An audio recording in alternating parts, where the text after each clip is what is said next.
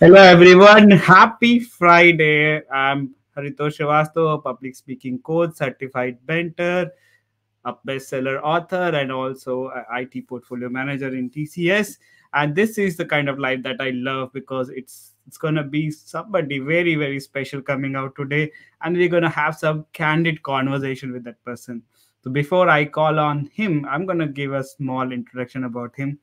He is a communication and public speaking coach. He helps professionals communicate with confidence, clarity, and impact. He's helped more than 5,000 people across India and coach professionals from multiple organizations, including TCS, Infosys, Boeing, Wipro, etc.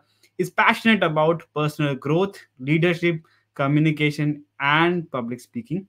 And when he's not delivering training, he loves to come to such interviews, podcasts, and other places to talk about public speaking, which I'm also passionate about. So please help me welcome Akshat Shrivastava, who's going to be with me shortly. And here he is. Thank you so much, Akshat, for joining and accepting the invite. Thank you so much for inviting me, Haritosh. I'm so excited to be here.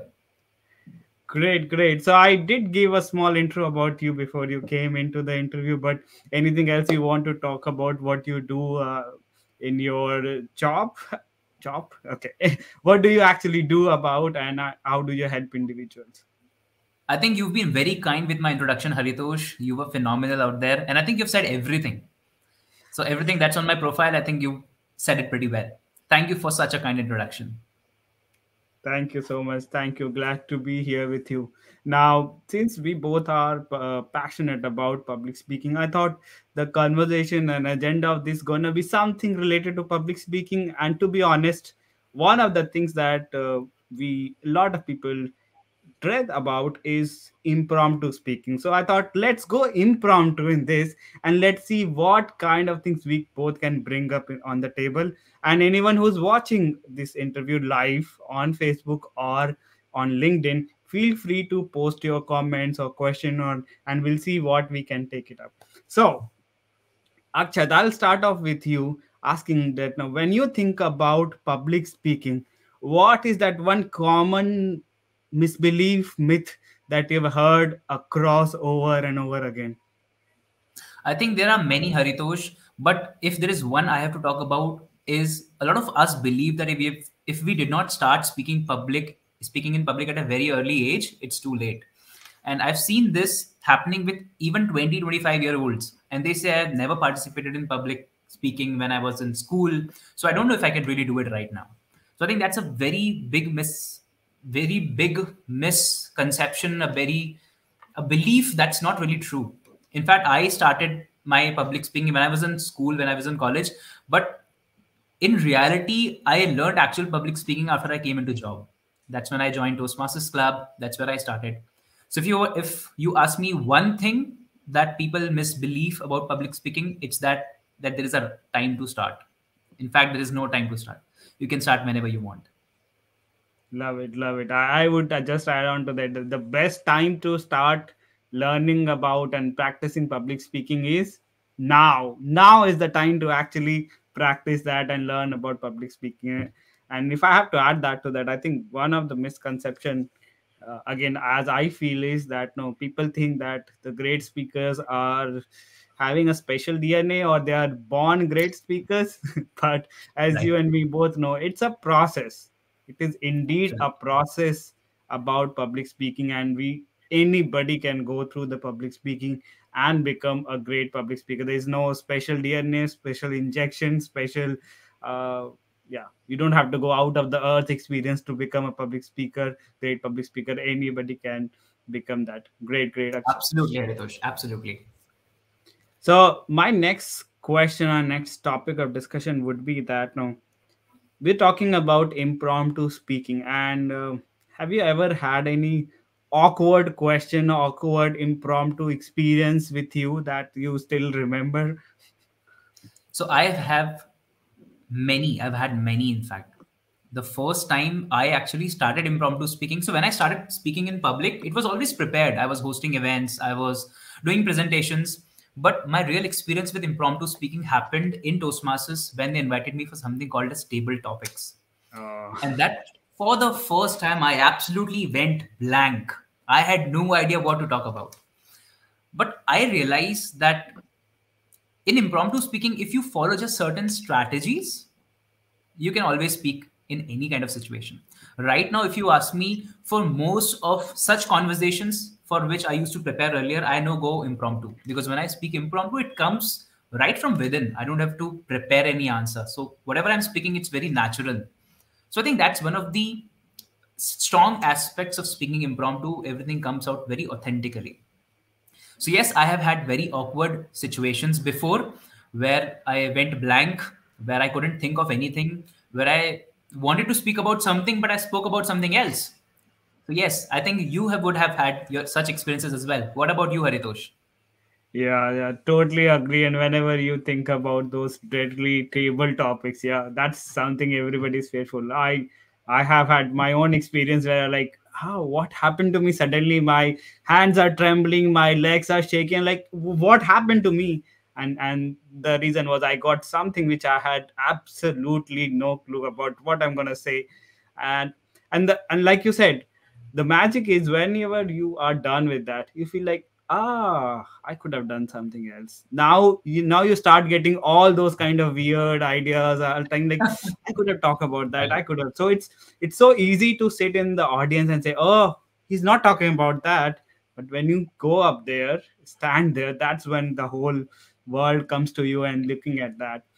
Great point. And I think I love your point that you said, now you have to be authentic, and you have to That's know very what true. is. And the, the Yeah, go ahead, best please. ideas come to you after you've gotten down from the stage. Absolutely.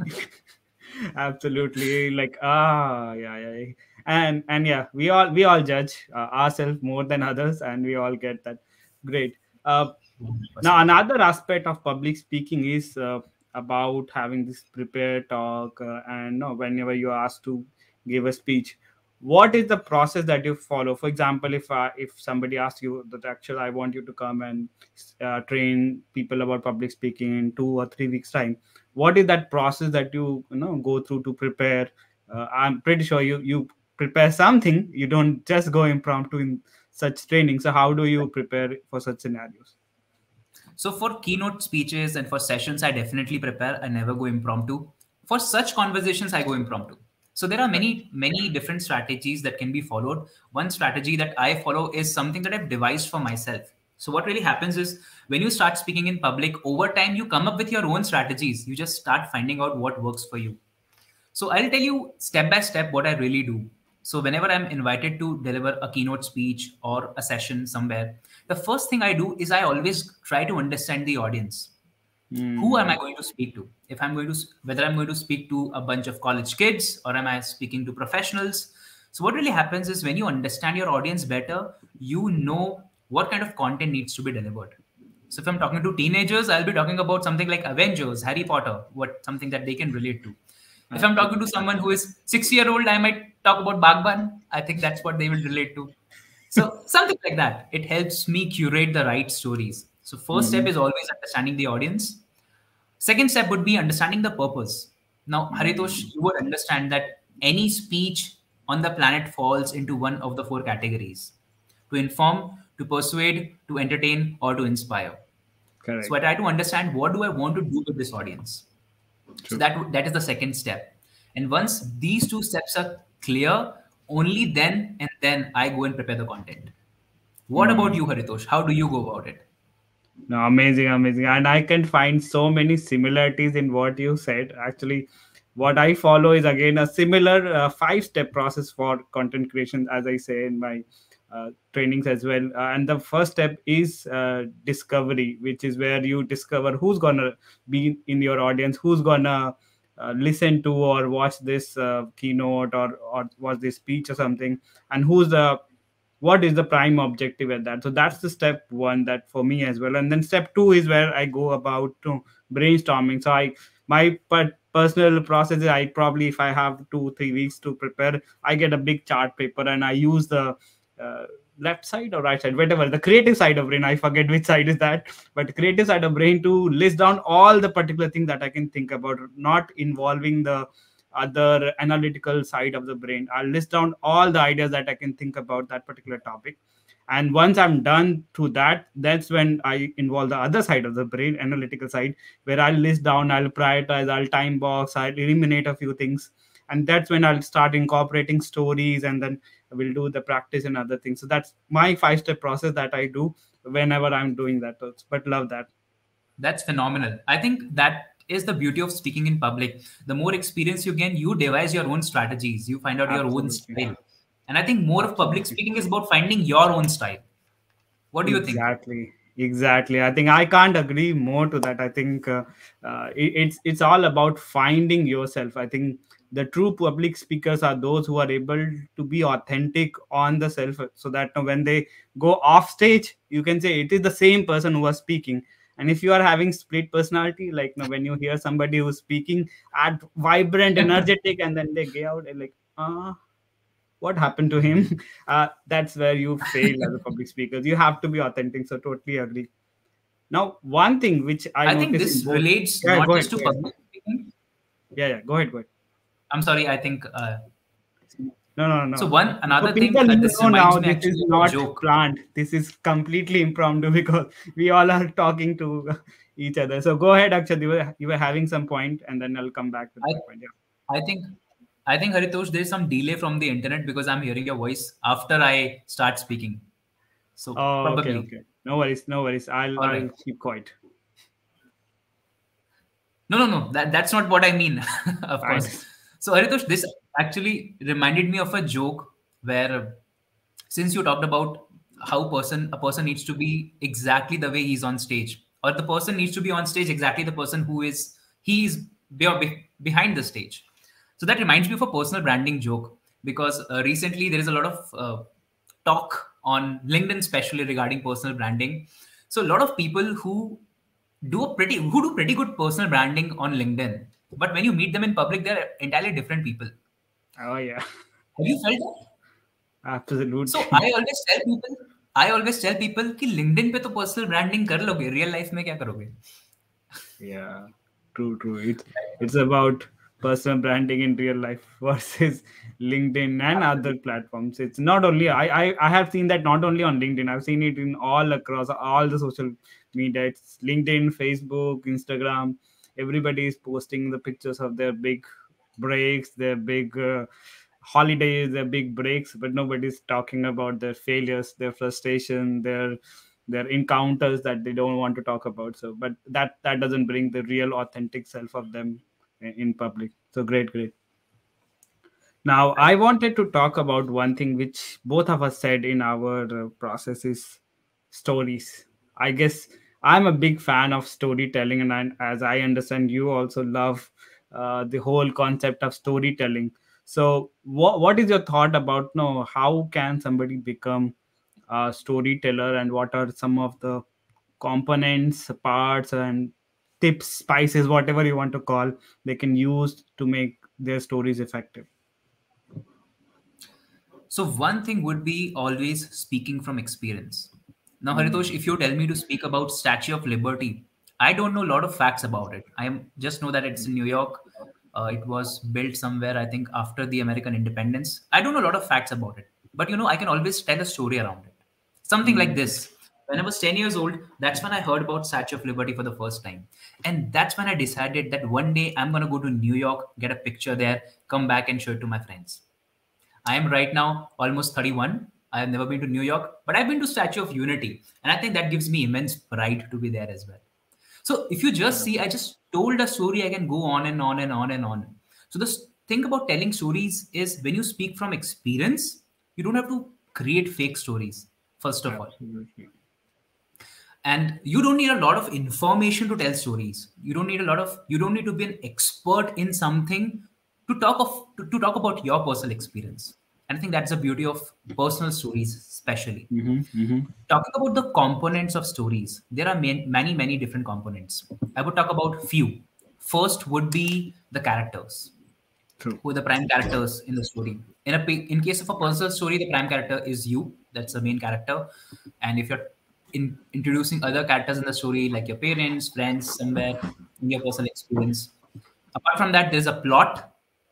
the context in which the entire story is based, then there is some kind of conflict.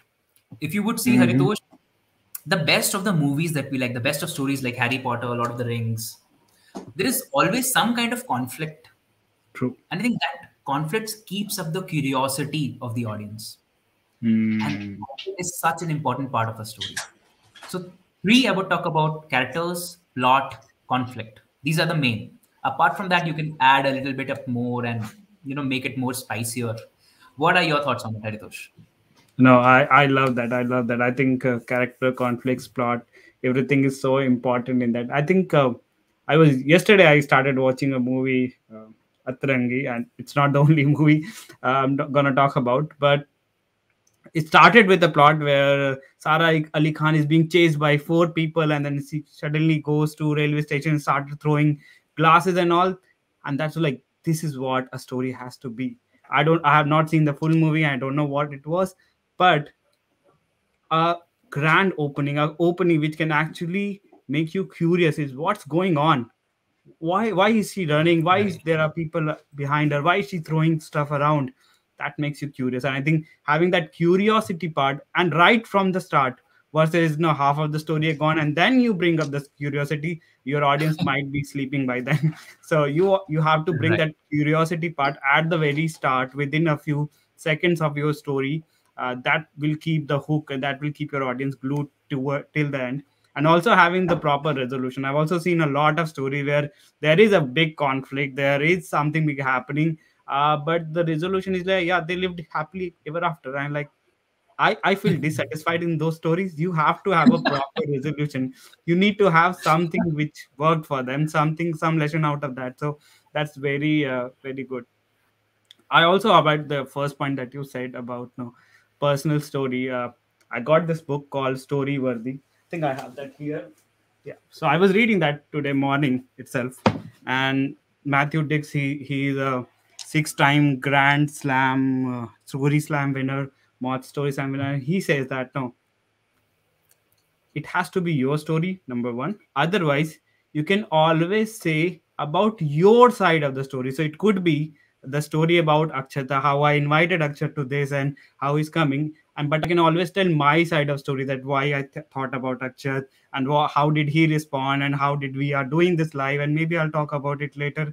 So I can always talk about my side of story even if it is not my story, and that in itself can become a very compelling and very interesting story, because I'm coming from my own emotion. I'm coming from my own experience in that sense as well. Absolutely. Have you heard of a book called Shiva Trilogy by Amish Tripathi? I've heard the name Amish Tripathi a lot. Yeah. So he has also written another book, that's Ramchandra series. And in that Mm-hmm. book, he has told Ramayan from three different perspectives, from Ram's Mm. perspective, Sita's perspective, and Ravan's perspective. So three books, all coming at the point, their stories and their perspectives. So I think that's what make a story very interesting. Different perspectives, like you said, you can always tell your perspective of the story. Right, right. And Just and if having you your think about some of the movies, that's what they are. They'll start with somebody's perspective, and then in the midway they will change to somebody else's perspective, and it will become all the more interesting. Like, wow, I didn't think about that. Great, it will great. take up the conflict. Yeah, let's take up the conflict to the peak. Yeah, amazing, amazing. So it's been great talking to you, Akshat, and we'll be talking about probably 20 minutes or so.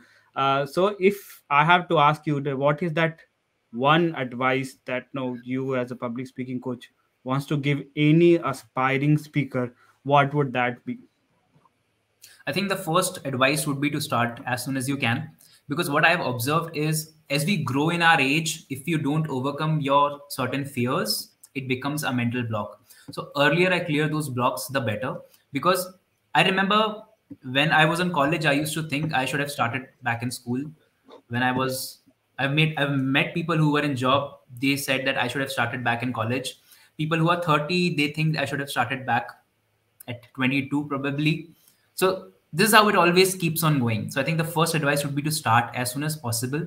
The second would be that what I have personally felt that that public speaking isn't just about speaking in public. It actually brings a lot of transformative effect in a person's personality, how you think, how you do everything. Like for personally, for me, it has given me freedom. It has Hmm. given me freedom. It has given me confidence. So it's not just about my career. It's not just about growing in my career. It's about growing as a person. So second advice would be to start. The first would be to start as soon as possible. Second would be, of course, to start. So I think that makes it just one advice to go ahead and do it. Amazing, amazing. What about you, Great. Haritosh? What would be your advice to people No, who are just starting off?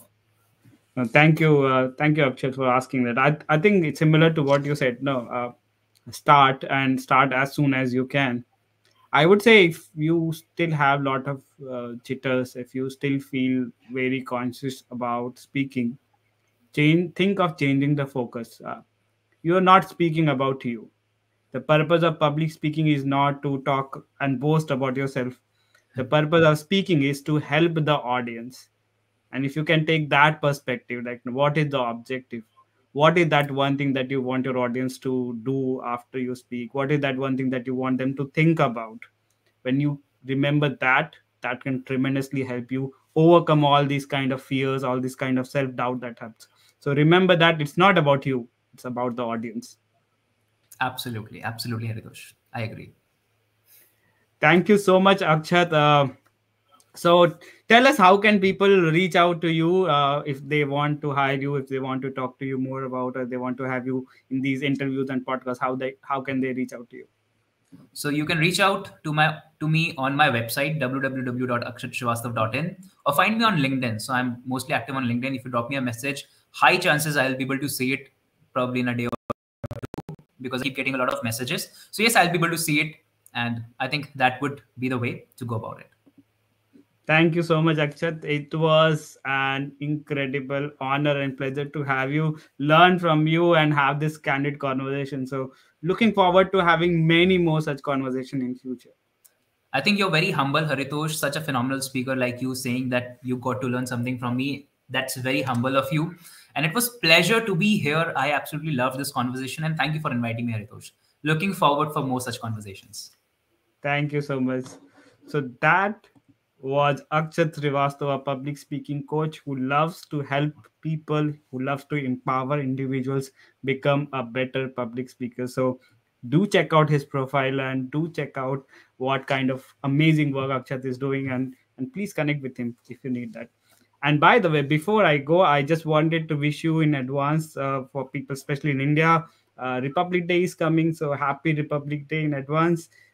Take care, stay safe, and there's something very exciting coming up very soon. So if you want to know more about that, please put a comment call interested in the chat, and I'll reach out to you with more details. Until then, as I say every time, keep learning, keep growing, and keep going out of your comfort zone.